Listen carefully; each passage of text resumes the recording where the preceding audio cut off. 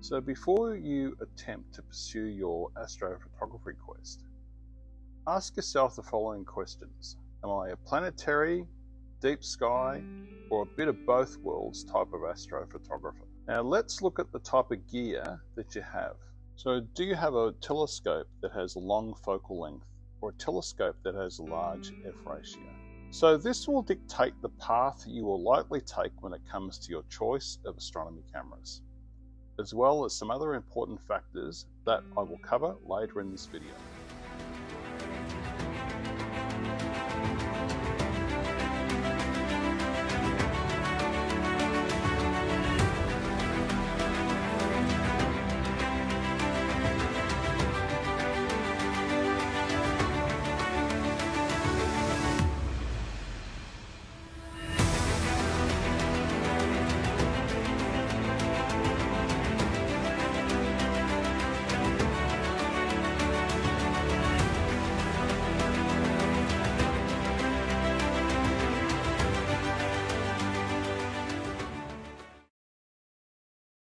Hi there, it's Gerald from Optics Central.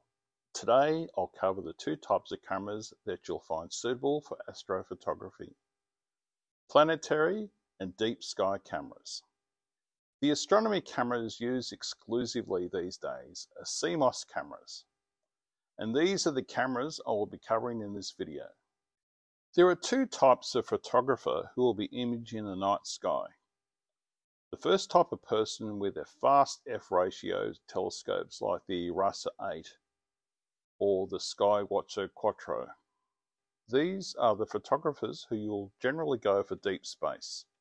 You see, deep sky objects can be very faint, so we need the ability to gather a lot of light into the telescope to enable us to capture the incredible detail in things like nebulae. Now, the other type of photographer who will be imaging planets, they'll be using a slower F ratio telescope, something like an F10 with a long focal length. Say, for example, is Celestron Edge 1100.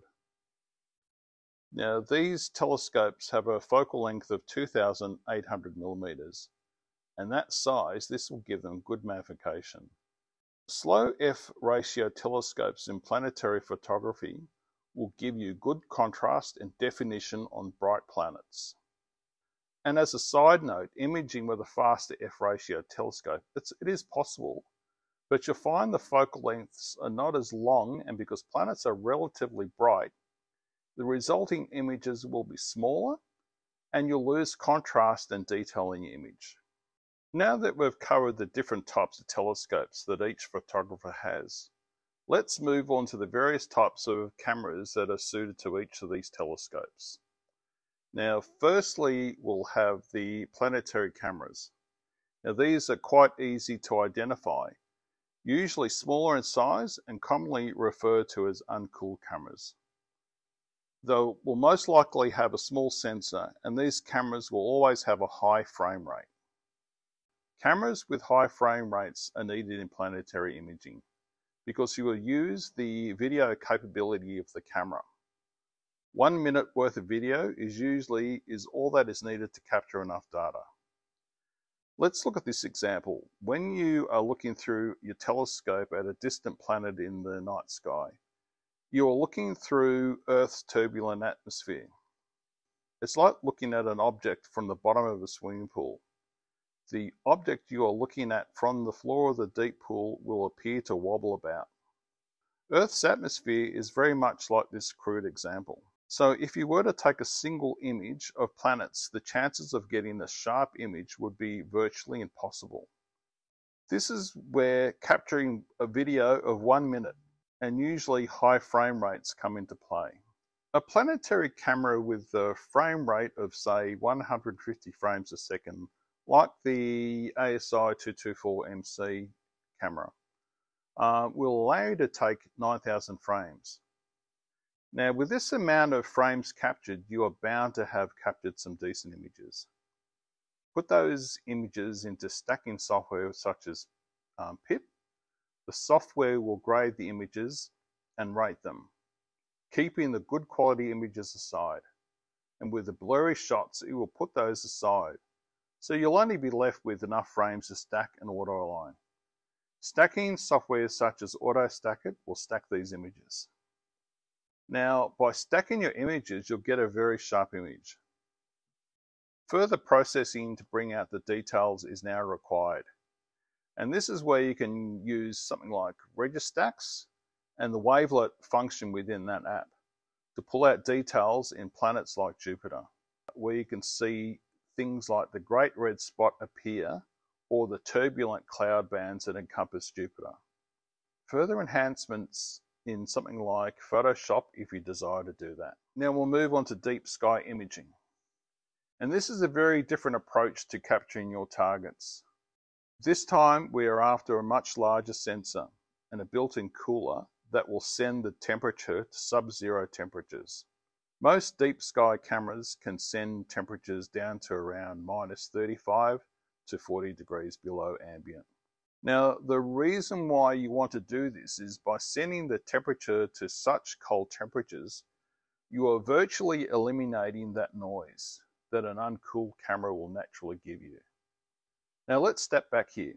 If you used an uncooled camera or even a DSLR camera on a deep sky object, you will find that you are contending with a sensor that will most likely heat up due to the long exposure time required. And the heat on the sensor will mean you'll get severe noise. Now, to add to that, if you were to use a DSLR camera, the chances are you'll be using an ISO that is relatively high. For example, an ISO of around 1600. This in itself will create another type of noise. So a warm sensor plus the noise generated by high ISO is going to give you a result that will produce strange artifacts in your image that most post-processing will be difficult to remove. Sure, we can get ourselves a variety of plugins that remove the noise such as Topaz Denoise, but this will never be comparable with the image that has been taken with a fully fledged cool camera that is designed to eliminate noise and give you quality results. Images taken with a cooled camera will of course still need to be stacked. Remember, it's all about the amount of data you're prepared to take. You know, it's not uncommon to have an image that has a total capture of 20 hours. You see, this is where you are capable of doing that with a cooled camera. You know, try doing this with an uncooled camera and there's every chance the sensor temperature will be too hot for the camera to work, and it will most likely just shut down after a few minutes. Now, the next thing I'm going to talk about is the color versus mono. Don't be fooled by thinking a color camera is going to give you a better result. Of course, you can get a wonderful results with a color camera, or as it's referred to in astronomy terms as an OSC. However, by using a mono camera, you'll have the ability to capture much more image detail due to the specifications of the mono camera that you'll have chosen. You see, the main difference between the one-shot color and the mono camera is the ability to fill the well depth of the pixels. Think of each pixel being a deep well. A color camera will partially fill each RGB pixel at random, never filling up the well depth. However, with a mono camera, it will fill those wells to 100%. So in order for you to obtain color from a mono cameras, you're going to need 4 filters: luminance, red, green, and blue filters. Now these filters are placed in a filter wheel to create a color image in post-processing. The image quality of a cooled mono camera is superior to that taken on a one-shot color. Now we can get even more complicated if you want. All deep sky objects produce hydrogen, oxygen, sulfur, and a concoction of other element emissions. These are commonly called narrowband. So in order for us to see these emissions and use those in our images, we need to look at the narrowband filters. The filters we use are HA, O3, and S2 types of filters. Sometimes a combination of these, including RGB, is what some photographers like to use. All this data capture can be very time consuming. because you will have to allow for 7 times the time to capture your data. That's if you're going for color and narrowband together. For example, 2 hours in each channel can end up leading to approximately 14 hours worth of imaging, and that's on one image. You'll never get the amount of time to image in one night. So an accurate computer mount is required to resume and continue your imaging run time and time again. Now here are some examples of work by various people, including myself, of objects taken with one-shot colors and mono cameras. So in summary, if you have time on your hands, go with the mono camera. On the other hand, if you're working full-time like me and have a limited time imaging the night sky, the one-shot color is the second close best. These days, one-shot color allows you to use filters like the opto-long range of light pollution narrowband filters, especially designed for one-shot color.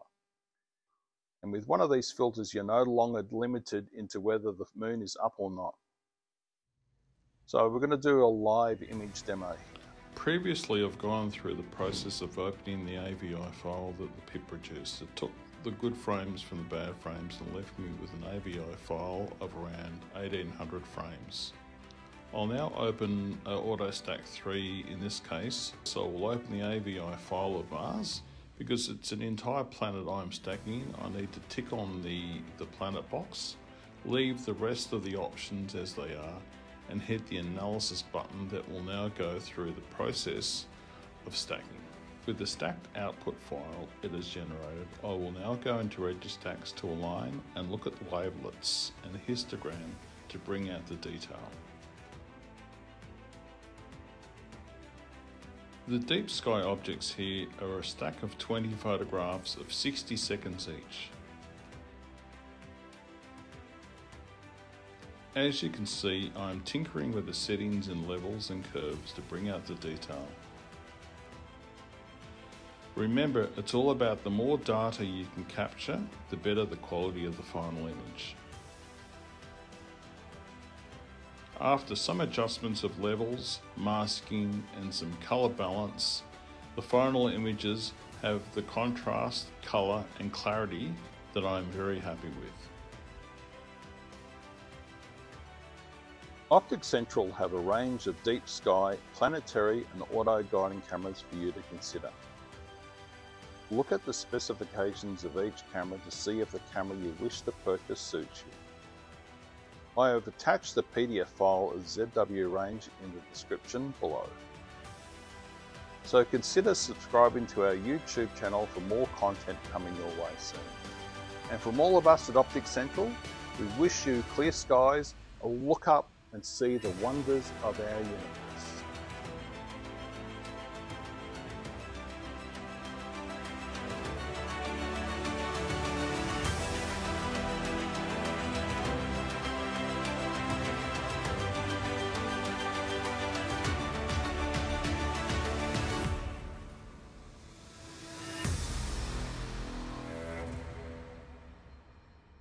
Choice of astronomy cameras, as well as some other important factors that I will cover later in this video.